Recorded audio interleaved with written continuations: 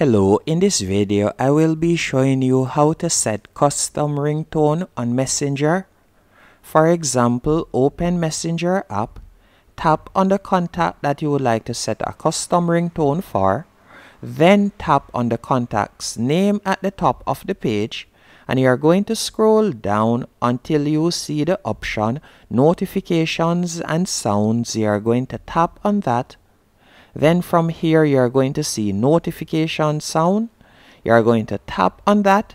Then you will see custom sound. You can select any one of these options, so you can simply tap on the one that you like to choose.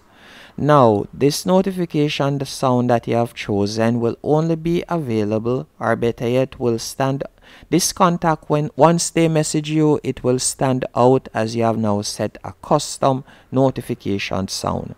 Hope you found this video helpful and informative. If you did, be sure to hit the like button and subscribe.